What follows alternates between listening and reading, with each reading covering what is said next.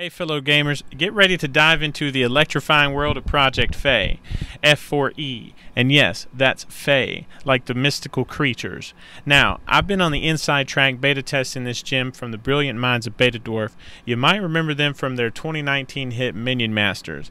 That game rocks. And Project Fae, well, it's shaping up to be the absolute best, absolute blast that we all expect it to be. But hey, hold on to your keyboards and mouse, because we're about to spill the tea on what makes Project Fae so epic.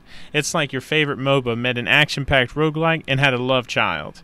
PvP and PvE elements? Yes, please. You'll be battling it out in a wild, ever-changing world. Now, I wish I could show you all the action right here, but I got something better. I've snagged some exclusive in-house stream footage from the incredible Bad Fish.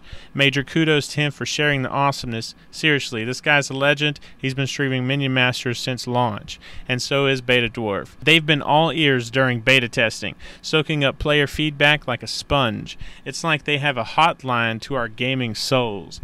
The beta for Project Fae is dropping in October, and trust me, you'll want to be in on this action. While I'm itching to get in the game for now, I'm hanging out with the Beta Dwarf crew on Discord, catching every snippet of juicy info and sneak peeks they throw our way. Now, here's the deal. I'm on a mission to keep you all in the loop. New changes, mechanics, and more. You name it.